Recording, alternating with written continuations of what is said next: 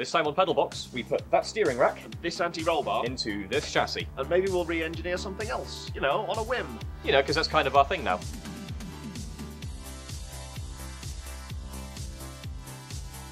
In the original subframe, the steering rack fit this way up, right up against the firewall about here. Now that's not very friendly for us because our steering wheel is way back that way and not very high, so we're going to have to tilt this back quite a lot to get a friendly angle for our steering linkages off the steering wheel. So we're going to tip it back about yay far. We've also got to lift it up a little bit. Now the reason we need to do that is our lower suspension arms at rest, which is roughly where the body is at the minute, actually droop ever so slightly, and we need the steering arms to be roughly parallel with them. If the lengths are any different, we get a similar behaviour to what we find with suspension arms of different lengths, where as the suspension travels, the end of one of them moves kind of in or out relative to the other, and it ends up adding additional steering angle to the wheel. So as the wheel compresses, it will also then toe in or toe out, which we don't really want. Now to hold the steering rack in place is going to be a fairly simple construction. We're going to run some pieces of box section from the front to the centre legs on the chassis here, and then we're going to run risers, just big triangular risers, up towards the top of the front of the body to match the angle of the foot plates here.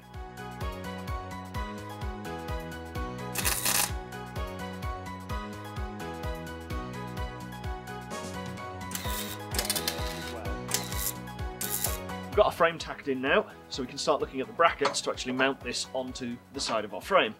We've got this raked back at about 55 degrees in the end, so it gives us a decent angle on the steering column into the passenger cell, and the brackets themselves will just sit on the inside edge of here. The arms want to sit parallel, so we need to have this approximately this high up. We will actually probably measure it, but for the time being, it's good enough. We'll get the tie rod ends back on so we can hold this in place and get a much better position, and probably get some rope just to hold this round and up and in, and take some measurements and see what we need to make.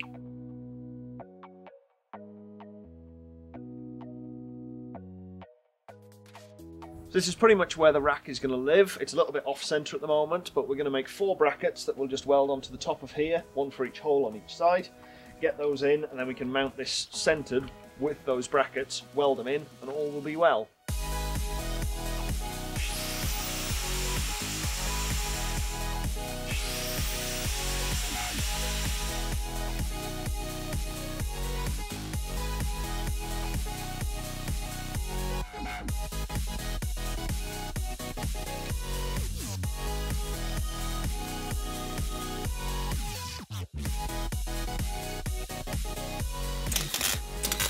With the brackets tacked in, that means that our rack is now bolted firmly to the chassis and the wheels no longer turn of their own accord, which is great news. The last part of the jigsaw we need to thread in is this, which we're going to tack around underneath here and build some brackets just to fit on the inside of the frame. Where exactly they're going to go, we don't know, because we haven't tested this yet, so that's going to be interesting.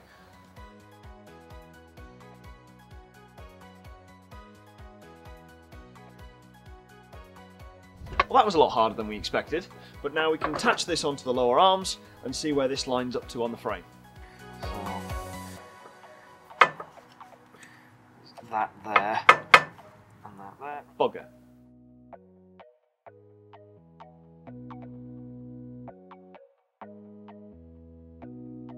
So that didn't fit. Unfortunately, it clashes with the lower arm on our suspension, which was always going to be a bit of a risk. We really wanted it to sit just high enough up, but we couldn't maths out having this in place, the steering in place, the brackets in place, the frame in place, and everything, and with any certainty. And frankly, the steering is more important than the location of this. So, we're going to try a few more positions and see if we can find something that works a little bit better.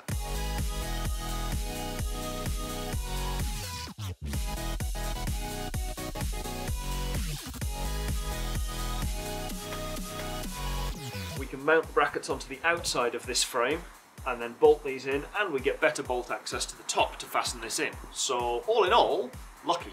There is another way. If we mount this above the rack where we had it before, it makes all of this area very, very busy. And we haven't worked out exactly where our coilovers are going to go. Obviously they're going to have to come from here and go somewhere here, but that's about all we've got.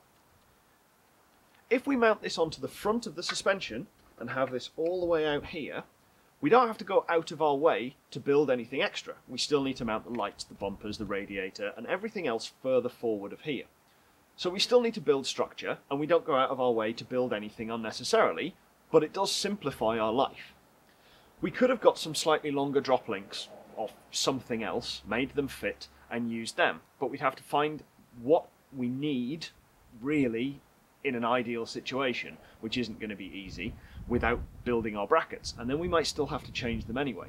We then have to source something, and it just becomes an awful lot of laborious work, and we have to still go out of our way to get more things. Doing it this way, we manage to use all of the original parts, we don't cause ourselves any part headaches to source things in the future, and it's still going to work in exactly the same manner and make our lives simpler. So that's probably what we're going to do. It also means we don't have to do it right now, which is even better. While we've got the anti-roll bar mounted out front, as Aid showed a second ago, we can demonstrate the problem with the geometry that he mentioned, having it attached above the steering rack. The basic issue is that the drop link pivot here is mounted a long way below the body pivot here.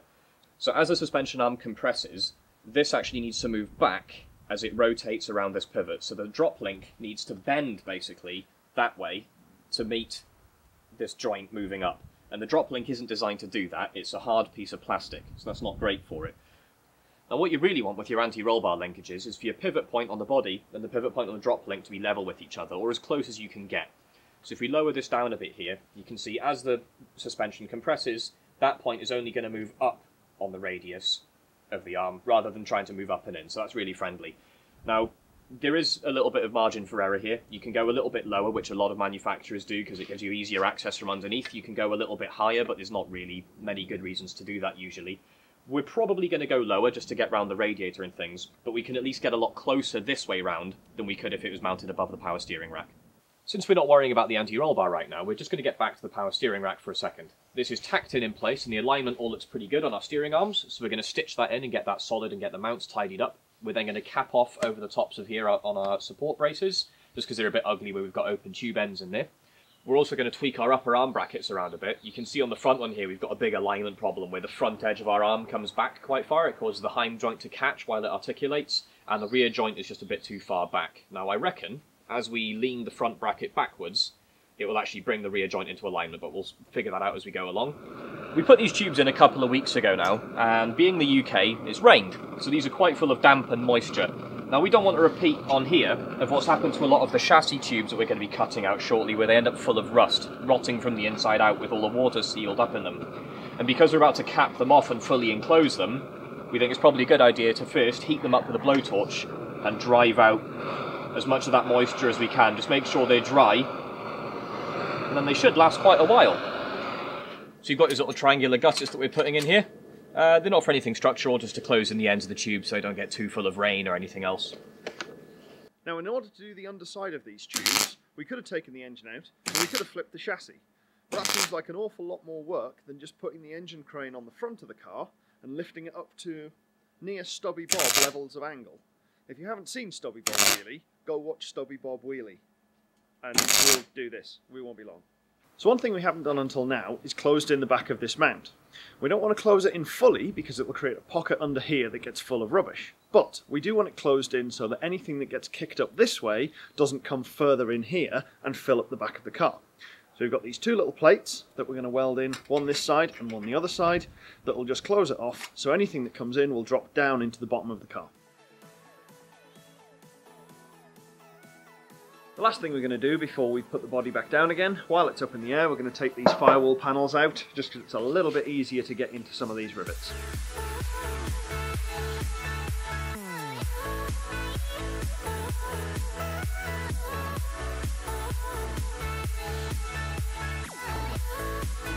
Oh, yeah. Ah, sorry. That was my face. Now we've got it back on the ground again, we're going to take this back bracket off so that we can bend the front one round and then do the same on the other side so we can line them up so that they fit into the rear brackets properly.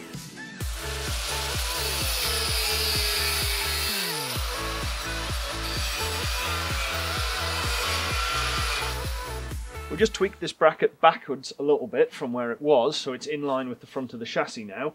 Originally it swept forwards ever so slightly, which was giving the interference on our suspension arm. So the rear bracket, now we've cleaned it up, fits on the back of here nicely. We can weld that back in. We've got all of our washers in the back, everything fits nicely and the arm moves as it should. It's been a pretty good day today. We've adjusted our suspension bracket so we can now get all of our range of motion that we need on the upper arms with no interference. We've got our steering rack mounts fully welded in. Yep, we've finished off the tops as well so that they're all sealed and we're not going to hopefully get a load of water in them. We've taken out our firewall panels, which were a little bit rubbish, but we need them out because we need to fix a few things down here. And we finished off our lower joints as well. So all we need to do is put the rest of our suspension back together, and then maybe next time we'll actually get some springs in and this will be done. Yeah, we're actually getting pretty close to done with the front end of the chassis now, so before too long we'll be looking at interesting things like getting all the steering wheel in and actually starting to make it work as a car. Yeah, that's going to be, again, kind of terrifying.